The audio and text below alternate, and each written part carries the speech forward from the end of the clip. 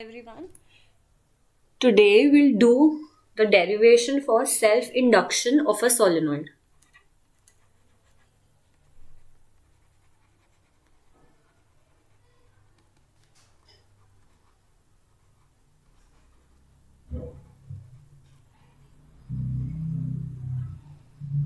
So we'll start the derivation.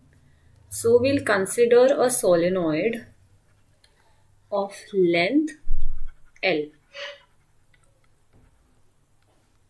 Let N be the number of turns per unit length.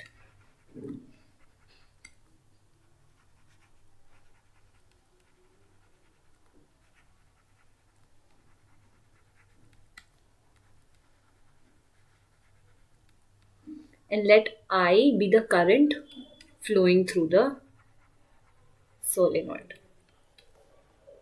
So we'll just draw the solenoid. The length of the solenoid is L and the current flowing through the solenoid is I. So as we know, B is equals to U naught Ni.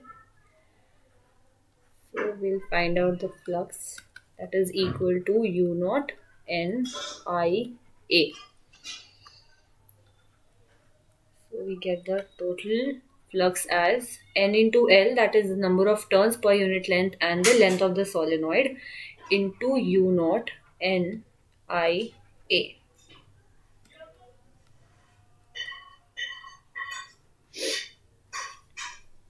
So we get phi is equals to U naught N square Lia.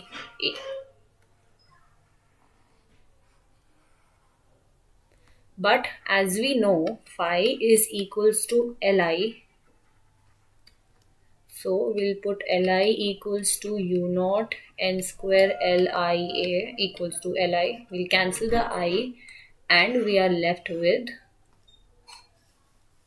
we get the formula for L, that is U naught N square La.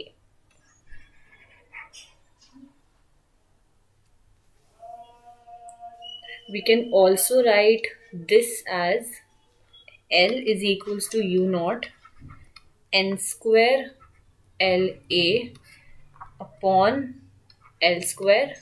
We have expanded N square as N square upon L square and we get L is equals to U naught N square L by